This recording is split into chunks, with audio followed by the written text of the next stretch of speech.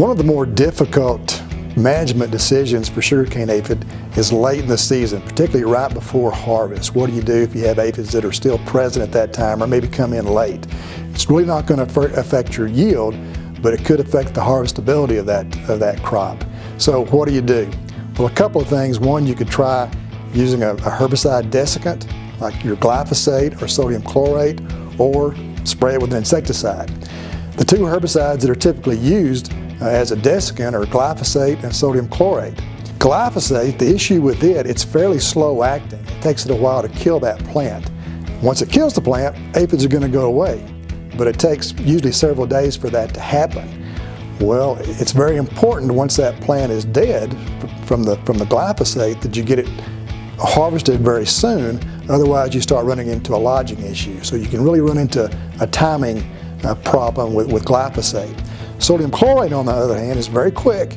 It'll desiccate the leaves, and that'll drive the sugarcane aphids either off the plant completely, or what you don't want to happen is drive them up into the head. So that's something to think about if you're using sodium chlorate. And we have seen that with some research, is that yes, does a good job in just 3 or 4 days, dries up the leaves, the upper leaves, but then the sugarcane aphid moves into the head.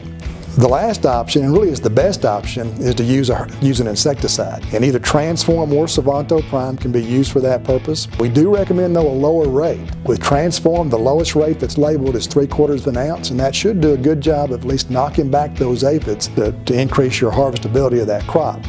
Savanto Prime, the labeled rate is 4 ounces, but we have seen good results late in the season with a lower rate.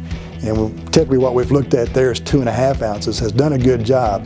But I do want to point out that the labeled rate of that particular product is 4 ounces. Also, I should point out that both Transform and Savanto, the pre-harvest interval on those is 14 days. Now, a third product that we've had some success with is malathion.